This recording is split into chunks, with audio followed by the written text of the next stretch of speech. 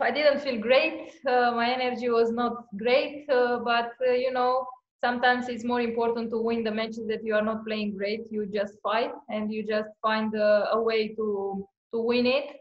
It's never easy to play with a very good player in doubles because she has different angles, different reply to the point, to the ball. So it was very interesting and very difficult. So it was a very good level in my opinion, but most important is that I could win and I could stay focused till the end.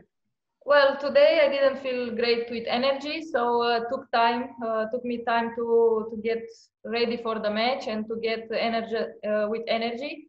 But they are playing also well, so it's not just about me on court; it's also about the opponent. So I just try to stay calm and to fight for every point I play, and it worked. Yeah, it's very different than normal. Um, yeah, you don't really get the energy from the crowd as before, but the energy has to be inside us. We have to face these moments because we have to respect everything. So I'm all good. I cannot complain. Times will get better for sure. Yeah, I need matches. I need a longer period to get the level back.